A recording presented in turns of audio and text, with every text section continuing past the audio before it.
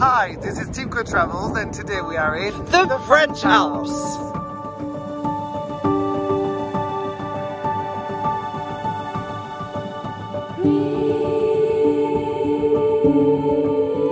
The Alps are the world-famous mountain range that straddle Austria, Switzerland, Italy, Germany, Slovenia, France... Did I miss any? Don't forget little Liechtenstein. Ah yes, but while the Anglo-Saxon world associates them most with Germanic countries thanks to the sound of music, many of the Alps' most famous and iconic sites actually sit on the French side of the mountains. With Mont Blanc, Chamonix and some of the most high-end ski resorts in the world, the reality is that the French Alps are probably the best of the bunch, and I'm not just saying that because I'm French. Not even a little bit. Let me show you and then you can make your own mind. Where would you rather be, here or Salford? Salford. Where would you rather be, here or Birmingham? Birmingham. Where would you rather be, here or Swansea Bay? Swansea Bay, obviously.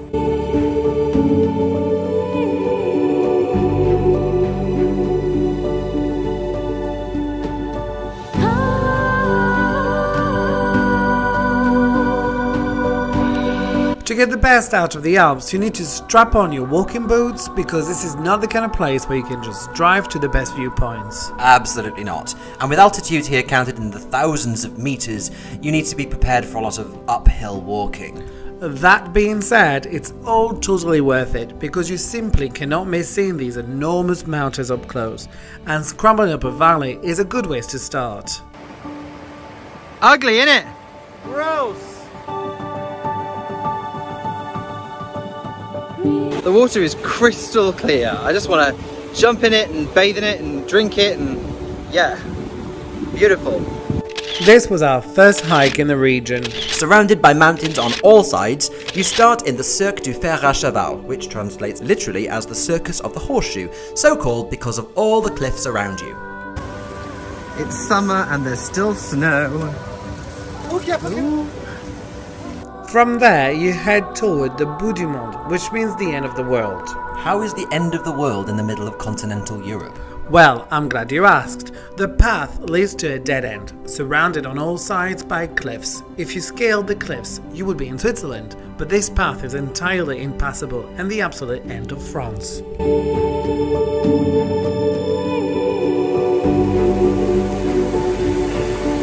How's the walk? Hard. Not easy. Not easy.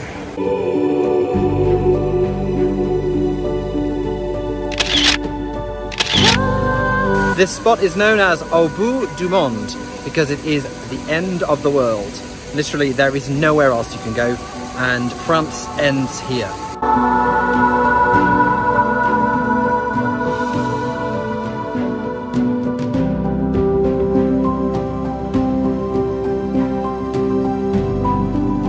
In winter, the towns in this area revolve entirely around winter sports. But in summer, the cable cars and skiing infrastructure serve hikers instead. The Alps are also famous for their lakes, one of which is Lake Geneva. What did you just call it? That's Lake Le Mans. It's Lake Geneva in English. But not in French. Geneva is on the lake, but it certainly does not own the lake, most of which isn't even in Switzerland. Hop over a couple of mountains and you'll find Lake Annecy. What is Lake Annecy in French? Well, like Dancy. Well, at least that's simpler. In France, this region is known as Savoie, and Annecy is its biggest city. Which makes it sound like a metropolis, which it's not. Instead, Annecy is a quaint medieval town sitting on the shore of an azure blue lake and surrounded by mountains. Annecy's not an ugly city, as you can see. It's the capital of the Savoy region, and is historically the capital of the region known as Savoy that was a kingdom. And that's where the Counts of Savoy were based.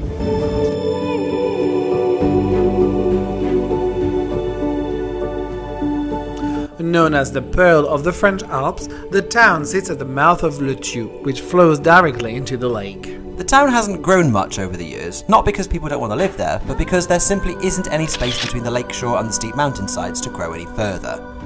Back in the 13th century, this was the home of the Counts of Geneva, until, unsurprisingly, they moved to Geneva. Then it became the capital of Savoie, a region that passed back and forth between France, Italy and the Holy Roman Empire. Today, Annecy is a tourist paradise where scores of holidaymakers come in the summer to take to its water beneath its dramatic backdrop. I mean, just look at the colour of that lake.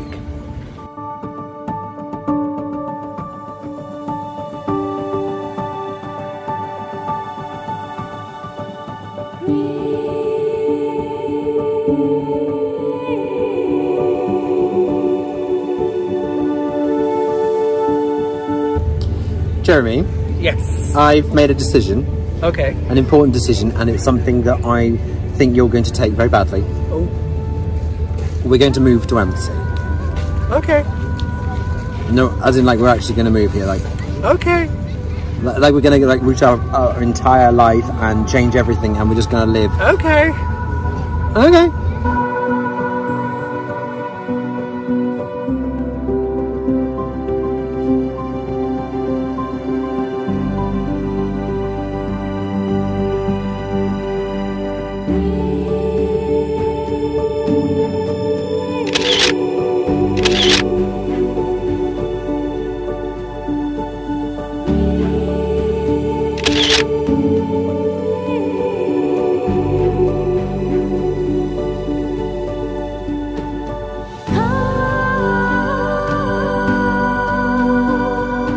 Our second hide was around Lac de Roselend, where we got our first encounter with alpine cows grazing nonchalantly in the fields. Just listen to their bells, which you can hear all over the region. That sound quickly became the soundtrack of our trip.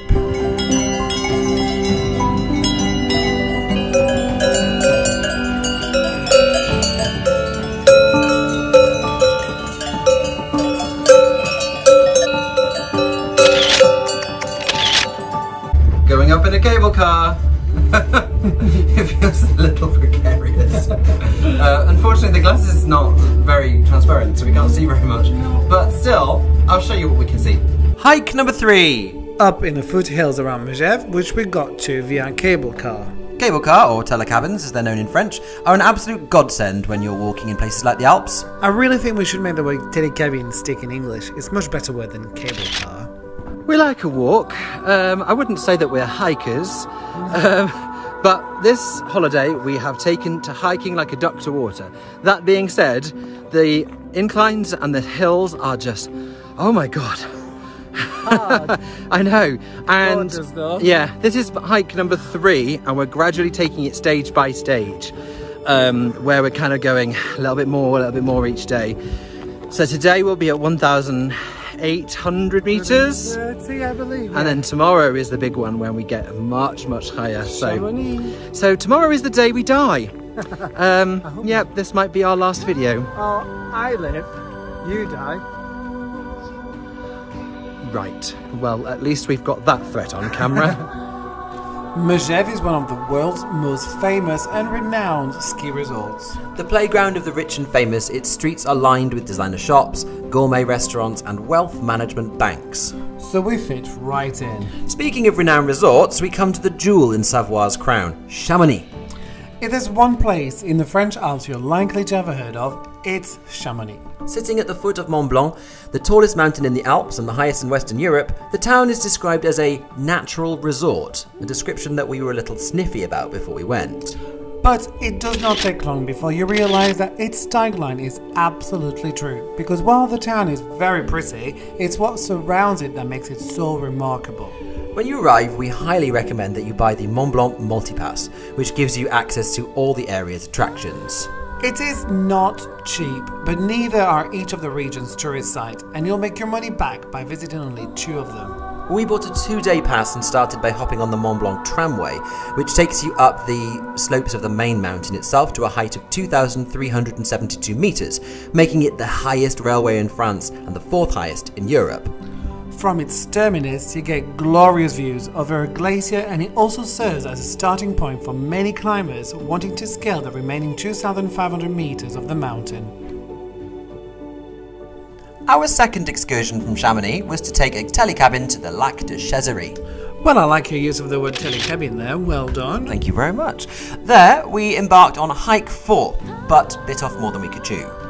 Oh yes, now if we have one piece of advice for you about telecabins, it's that you should check what time the final descent down the mountain leaves. Because while we were loving life on our hike, it was only when we got near to the telecabins that we realised we'd missed the last one. Luckily, it was summer and we still had 3 hours of daylight, and we embarked on what was one of the most difficult walks we've ever done, racing against time to beat the sunset. Needless to say, we lived to tell the tale, but there was a moment when we were an hour into our zigzagging path in the dense pine forest where the path was at least 60 degrees. We're not joking here. That we started to wonder if we were going to manage to get to the bottom without some form of misdemeanor.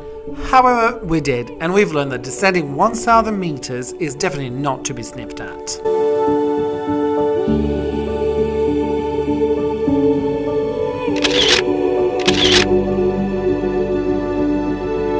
Excursion 3 from Chamonix is a trip to Mer de Glace. Taking a funicular up the mountain, you come to the bottom of one of the last remaining glaciers in the Alps. Famously, the Mer de Glace has become a bit of a poster boy for global warming.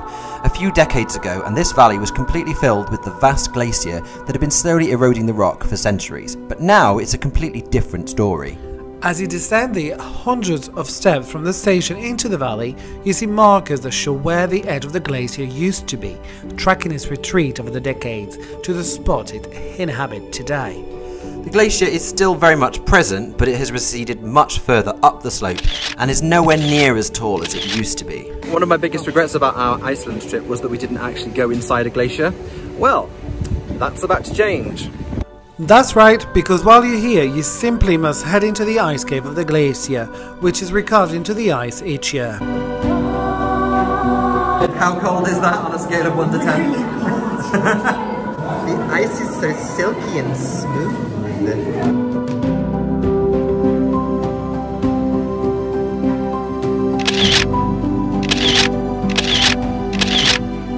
How was your Mer de Glace experience?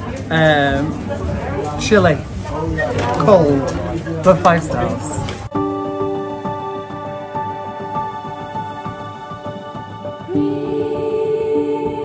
Our final excursion from Chamonix was the big one. The one that everyone talks about. The one that puts the town on the map. Hopping in a telecabin, we'll fly high above the town and head up toward the Aguille de Midi. An aiguille is a needle of rock sticking high in the sky. In this case, it's a needle that stands at 3,842 meters high, looking directly onto Mont Blanc. You take 2 telecabins, the second of which climbs almost vertically up to the aiguille. It held the title of the world's highest cable car for 2 decades after it opened in 1955, and still holds the record for the highest vertical cable car in the world. When you arrive at the aiguille, you find that the needle has been hollowed out to contain a vast complex of visitor facilities. But you're not there for the facilities, you're there for these remarkable views across the Mont Blanc Massif.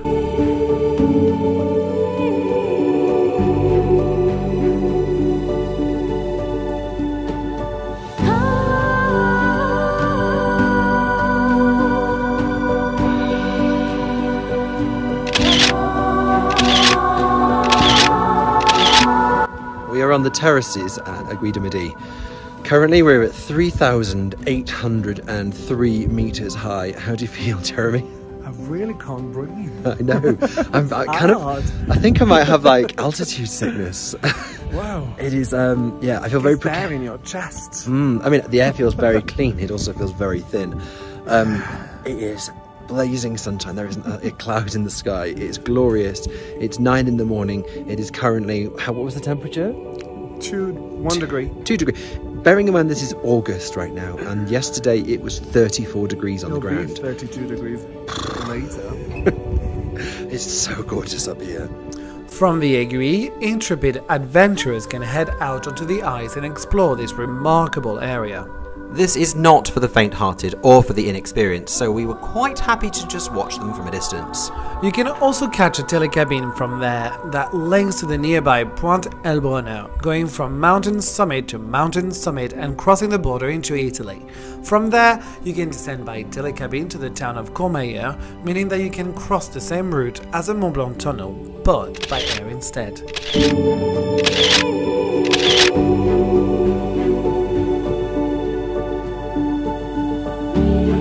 In winter, this entire area is a paradise for skiing and winter sports, but in summer, this is just as remarkable a spot to explore. The dramatic scenery makes other European mountains seem like mere hillocks, because the scale of this whole area is really something to behold. Whether you're a hardened mountain climber or a casual holidaymaker, there is something for everyone here, and I don't think it's an exaggeration to say that this is one of the most beautiful places in all of Europe.